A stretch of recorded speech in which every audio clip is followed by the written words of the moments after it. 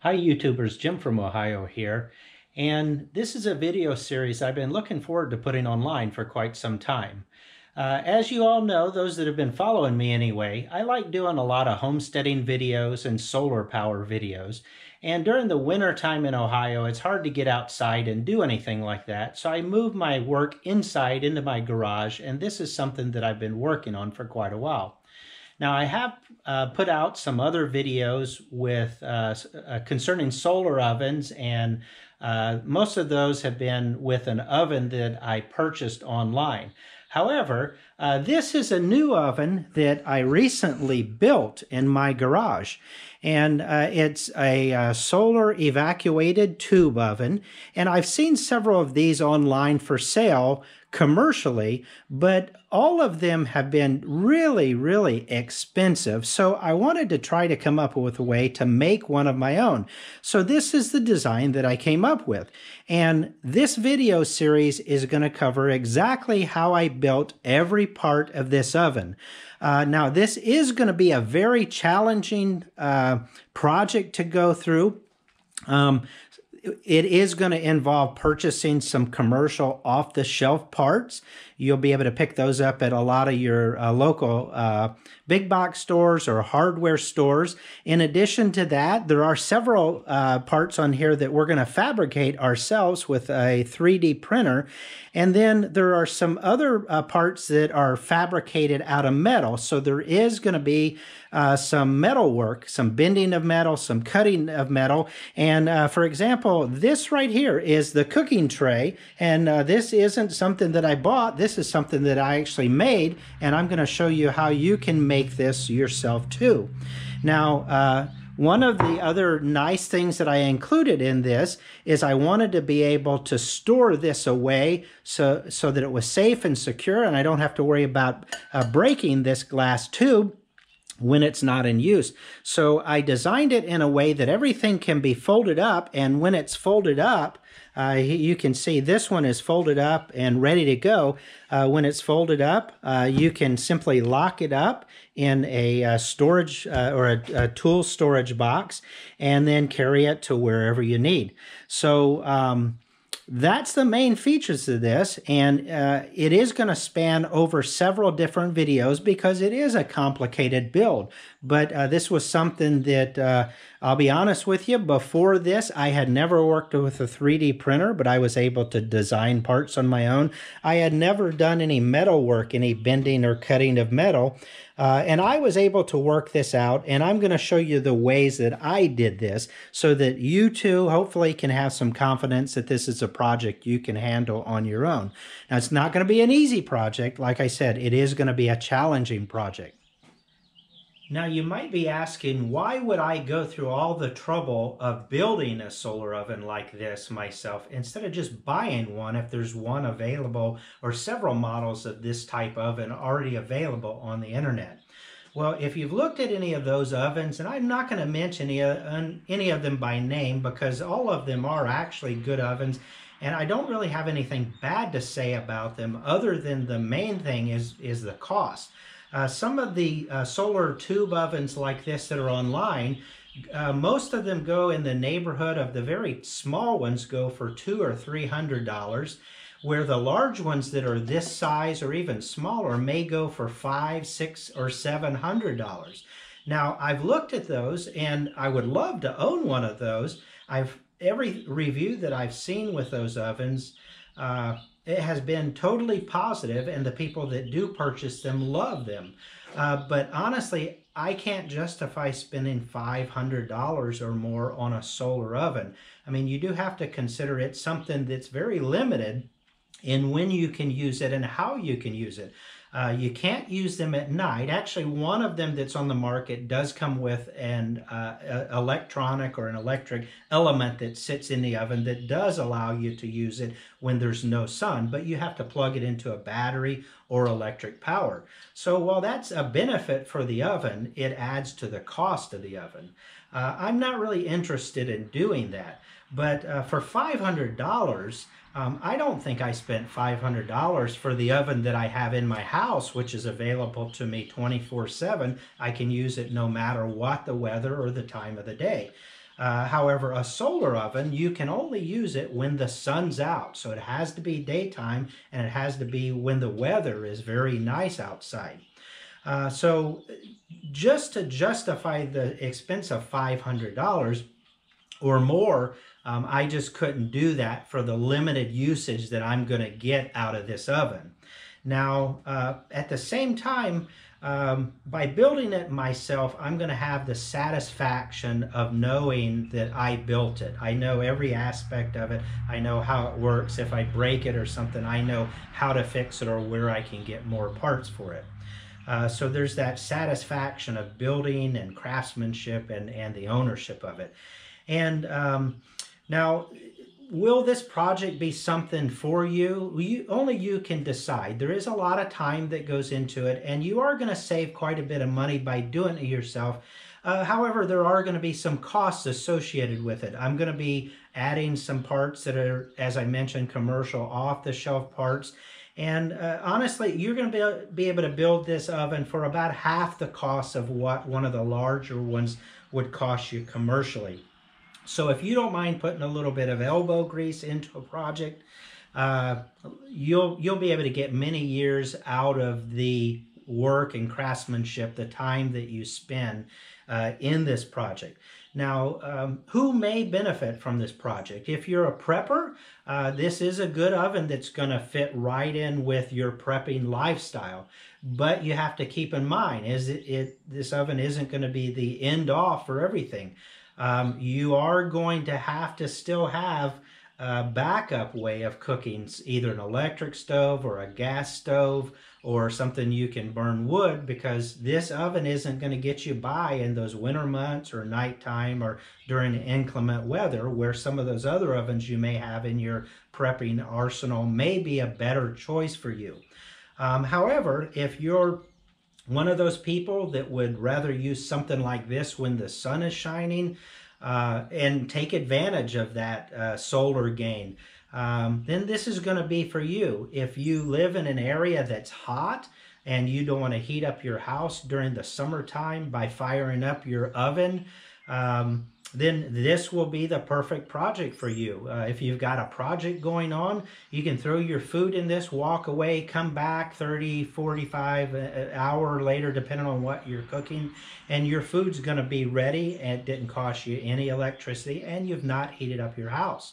Other people that may benefit with this, if you're an outdoorsman, if you do any type of camping, if you do any type of RVing, this may be an excellent project for you, because the oven packs up and you can put it away when it's not in use. It doesn't take up a whole lot of space, and it's going to always be available and ready to go when you need it. Now, other people that may benefit from it, if you're an apartment dweller, especially people that live in a high-rise apartments, most of those type of living centers don't allow you to have any type of a barbecue grill on your deck or patio or lanai or whatever you have attached to your apartment. As long as you have southern exposure or southwestern exposure, then you can use this, because there's no flame and everything's self-contained. So this you would be able to use if you lived in a high-rise apartment where you may get a ticket or be banished from the living facility for cooking out on your patio. Another group of people that may benefit from this, if you live in one of those high fire zone or burn zones. We've had a lot of wildfires taking place in California and the western part of the U.S. for the last several years, and so they don't allow you to have an open flame in places like that. This may be a way that you can get around cooking outside in areas like that. So those are some of the people that would definitely benefit from it. So we've discussed the pros and the cons, but only you can decide if this is going to be a project for you. This video series is going to span probably 5 or 6 different videos just for the building process. I did try to go into detail. In some cases, I probably went into more detail than you'll need, but I wanted to make sure that I included everything that you needed every bit of information so that you can produce one of these on your own. There are, as I mentioned, a lot of parts you're going to need for this. You are going to need to fabricate your own parts, be it with a 3D printer or bending metal, various things like that. If you're not familiar with a 3D printer, don't fret. I wasn't either when I first got started. And I made it as easy for everybody as possible in that I designed the 3D printable parts. And I'm going to make those parts that I designed available to you. So all you have to do is download those parts from a website called Thingiverse. And then print them out on your 3D printer. Now, if you don't have a 3D printer, what you can do is just go look online, go to, say, Facebook and look up, type in, like here in Ohio, I would type up or do a search for 3D Printing Ohio or 3D Printing Columbus, Ohio.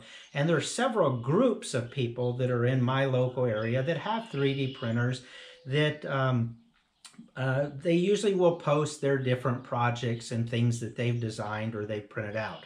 So if you don't know anything about 3D printing or you don't have a 3D printer, reach out to one of those folks and see if they'll 3D print something for you, maybe at a small cost, or maybe you can do a trade with them. As far as the other things like bending metal and cutting metal, you are going to have some tools to do that. So hopefully you already have in your garage what's needed. If not, I will provide links to everything that I've purchased. Some of the items you can pick up very inexpensively at stores like Harbor Freight, or you can go to Amazon.com or Home Depot or Lowe's and pick those up. And I've tried to go with the lower price solutions wherever possible. Now, one thing that I would like to point out for all of the videos in this series, you are going to have to check down below the video. There is usually an area down below each video where you can see the description of the video. And on some viewing platforms, you may have to click a little down arrow icon to see the full description of the video. But when you look in that description down below the video, you're going to see all of the links that I've provided. So I'll provide the links to where you can go to get the 3D printable parts, or the different links for the tools and the materials that I use throughout this video series. Now, some of those links that I've posted, I'm going to be totally upfront and honest with you. They are affiliate links, meaning that if you click on, say, an Amazon link or an eBay link and you purchase the item via that link, I am going to get a small affiliate commission for the purchase that you made. In some cases, it may be a few cents. In some cases, it may be a few dollars. Now, when you do that, it's not going to add the price or add the additional cost to the price that you're going to pay. All it does is give me a small affiliate commission to whoever or from whoever's selling that item for me recommending you to go to them to buy that item. You don't have to use any of the affiliate links that I've mentioned below. You're welcome to search, and if you're able to find a cheaper price or a local area place that you can pick up those items, by all means, do whatever it takes to come up with the lowest cost solution to meet your needs. However, at the same time, those affiliate commissions do help me to continue to produce high quality videos, and hopefully you'll view this as a high quality video. But it helps, it puts a little bit of pocket money back to me so that the items that I gathered to put this project together and passed on to you, I'm able to recoup and hopefully go and put it into the next project that I'm going to work on. So with all that said, I'm going to go ahead and close out this video, and then watch in the next few days. I'm going to produce the first in this series of videos on how you can make your own solar evacuated tube oven. And because I took all the time to put this together and designed my own 3D printable parts, and this is kind of my oven. I did put my name on it, and so I am referring to this as the Stockton Solar Oven. So if you pass these videos along to your friends, or maybe you make a few of these ovens like I've done, hopefully you'll pass it along and mention this is the Stockton Solar Oven, and you can learn more about it by going to YouTube and doing a search for it. So with that said, I'm going to close this video out. For now, go ahead and tune in a couple days.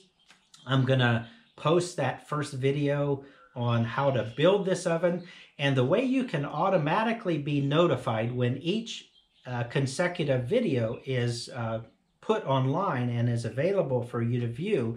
Please click that subscribe button down below the description or within the description of this video. If you're subscribed, you'll automatically be notified whenever I put a new video online and it's available for you to view. Now, you can also click, there should also be down there somewhere near that subscribe button, there's also a little bell icon. If you click that bell icon, you'll automatically be notified in either your email or as a pop-up on your iPad, so that when that next video is online, you'll be able to be one of the first people to watch that new video that's out. So thank you very much for tuning into this video, and I hope you'll stay with me throughout this entire series of videos on this solar tube oven. So thanks for watching, thanks for tuning in, and thanks for subscribing. I'll look forward to seeing you in my next video. Take care.